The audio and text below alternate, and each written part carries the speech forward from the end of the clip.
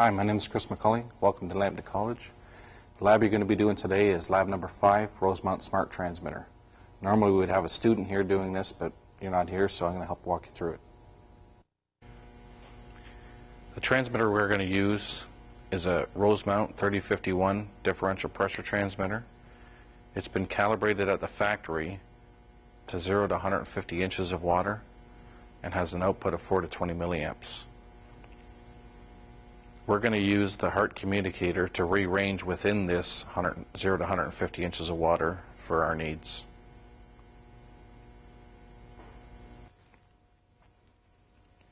Now that we've identified the transmitter we're going to be using, we're going to step through the setup. First of all, we're going to connect a piece of poly tube so we can hook up the air signal into the transmitter.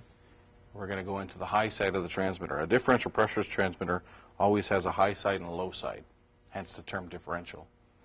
We need to hook it up to the high side, which is denoted by the H you see here, low side over here.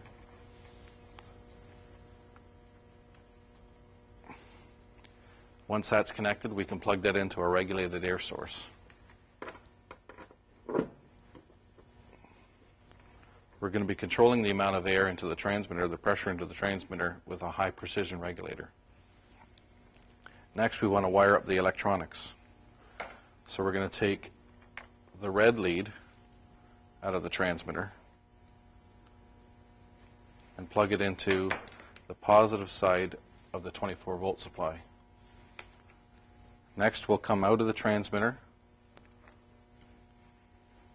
on the common lead and plug it into the positive side of the multimeter. Following that, we'll come out of the negative side of the multimeter, and normally we'd go back into the negative side of the 24-volt supply.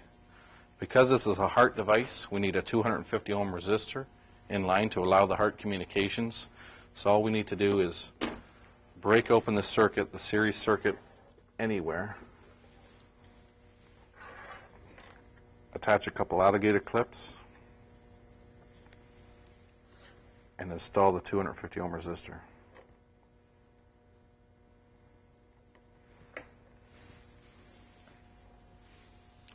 Next, we want to make sure that our heart communicator is connected anywhere in the series loop in parallel. The easiest way to do that is just to go directly across the resistor.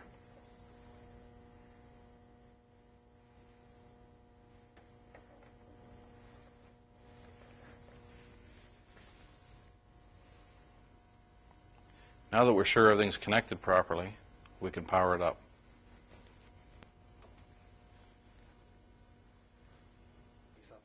Okay.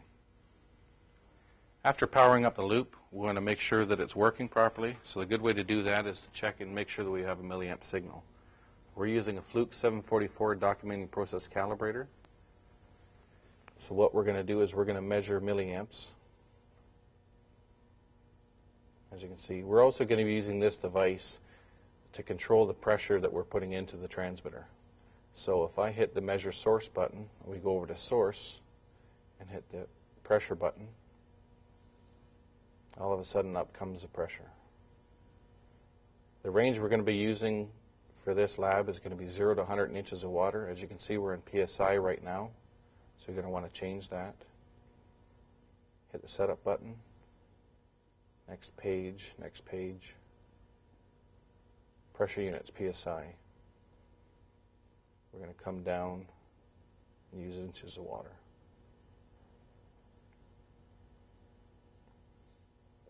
If we hit measure source one more time, we can get a split screen and have all the information we need.